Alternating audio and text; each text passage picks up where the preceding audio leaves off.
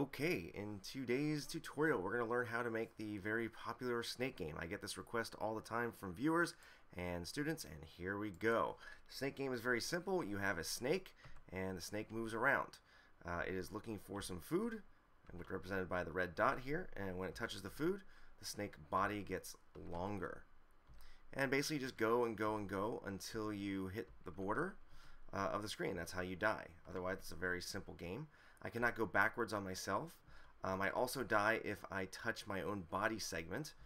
It's really hard to do, and there we go, like that. Okay, so you see the game reset, score reset, kept the high score, and there's like a bit of a slight pause there. So let's get started. Okay, for this tutorial, we'll be using Python 3 and the turtle module, but for the most part, it should work in Python 2 if you're still using that, but I would recommend upgrading if you can. So we're going to get started. We're going to use the turtle module, and if you've seen any of my other tutorials, I just like to use this. It's built in. It's very simple to use. Pygame, of course, is more complex and more powerful, but I think for beginners, the turtle module is really, really helpful. Okay, so the first thing we have to do is to set up the screen, and that's basically the basic window. So we're going to make a little window object, call it WN. Now you can call this whatever you want it, but it could be W, it could be window. I just use WN for some reason. Turtle.screen. Notice screen is capitalized. I get this question all the time. People type it with a small s and it doesn't work. Python is very particular about capitalization. I want to change the title of the window, and I'm going to call that Snake Game. You might call it Worm Game or whatever you want to call it, but this is what I call it. And my Twitter handle is Tokyo EdTech. I tweet about technology and education. I'm going to make the background color of the window to green. You can choose whatever you like. And I want to change the size of the screen.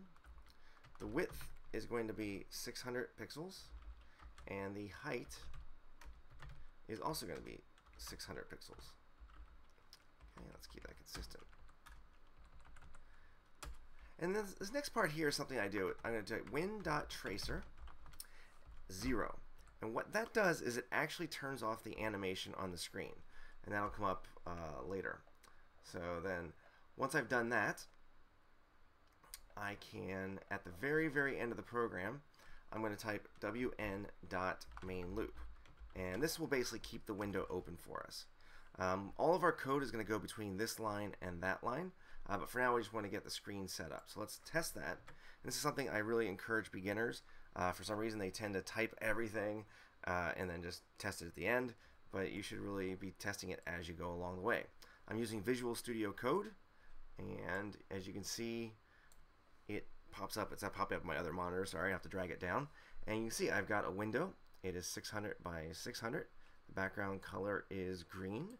And we can't really see what Tracer's doing yet, but trust me, it will come in handy. So stay tuned for the next part where we'll talk about the snake head and how to get that to move around the screen. If you like what you're seeing, please subscribe, and I do appreciate comments. If you have any questions, please go ahead and post them below.